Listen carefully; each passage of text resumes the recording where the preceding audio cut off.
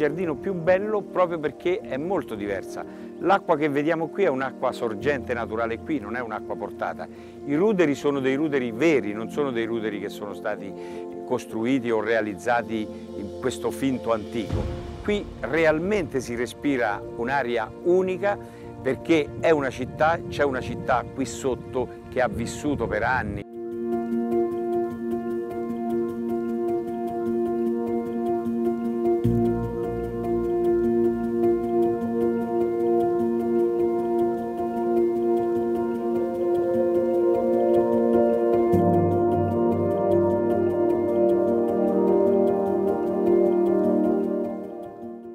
Complessivamente ci sono oltre 2500 tra piante e arbusti che possono essere ammirati durante tutto l'anno.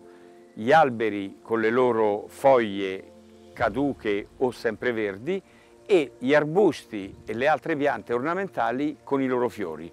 Il giardino è studiato per aree, per zone, c'è la zona dei ciliegi giapponesi, la zona delle camelie, le rose che sono dappertutto, la zona delle betulle, la zona delle magnolie. Quindi in ogni periodo dell'anno, iniziando con le magnolie a febbraio-marzo, fino alle rose a fioritura autunnale, in ogni momento dell'anno ci sono delle fioriture che possono essere ammirate.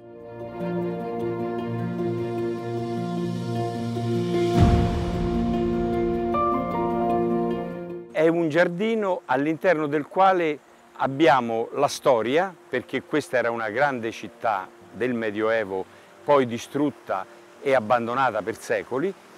Abbiamo l'acqua, un'abbondanza di acqua e abbiamo tutte le piante che sono state piantate. La città fu distrutta nel 1382 e fino al 1920 rimase abbandonata. Gelasio Caetani nel 1920 cominciò a piantare i primi alberi, i grandi alberi che vediamo qui nel giardino, i lecci, i pini, i cipressi.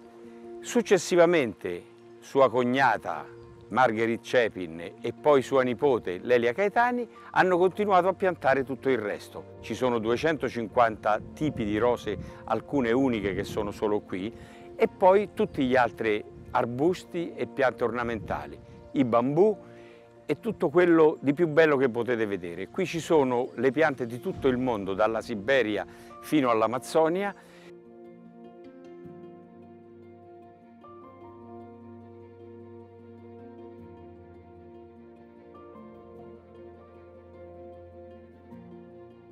È un giardino piuttosto atipico per l'Italia. Nell'Italia ci sono soprattutto i giardini all'italiana, quelli molto regolari. Questo è un giardino che viene chiamato romantico all'inglese. È il giardino più bello proprio perché è molto diversa.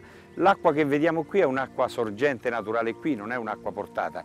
I ruderi sono dei ruderi veri, non sono dei ruderi che sono stati costruiti o realizzati in questo finto antico.